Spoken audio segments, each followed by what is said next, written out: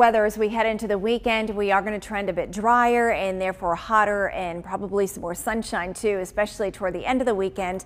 Tomorrow doesn't look bad though. It definitely looks better. About a 50% chance for some scattered storms on Saturday. So overall coverage of showers and storms will be lower. Temperatures climbing into the upper 80s.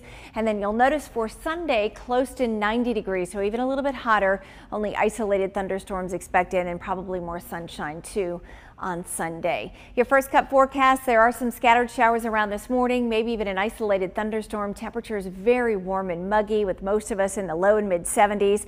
9 a.m. numbers in the mid 70s, and you can see we do have some fog that's developed here, especially as you head out toward the Anniston and Oxford, Golden Springs area, and then down I-65 too, kind of close to Pelham and Alabaster.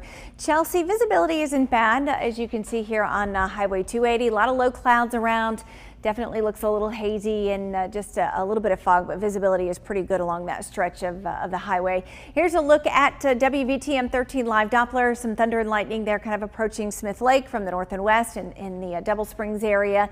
And then really just some scattered showers that are on the move here. There'll be some locally heavy downpours, but shouldn't last terribly long in any one spot, simply because the showers are moving. This stretch of Highway 280 here, though, kind of between Highway 119 and Chelsea, we're seeing some heavier rain. This is all moving south and east and kind of heading into Chelsea, and so I expect that you will see some heavier rain here for at least maybe the next 20 to 30 minutes before that shower moves on. Rain chances pretty high though through the remainder of the day today. You can see by noon we'll be close to 81, some low and mid 80s as we get into the afternoon hours. And again, rain chances will stay fairly high with showers and thunderstorms likely.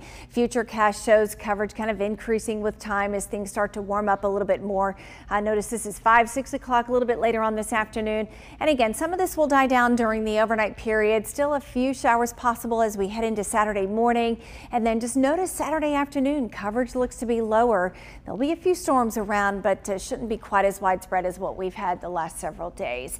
And then you'll notice rain chances drop even further Sunday and into early next week, which means temperatures trending hotter, near 90 on Sunday, and then some low 90s heading into next week.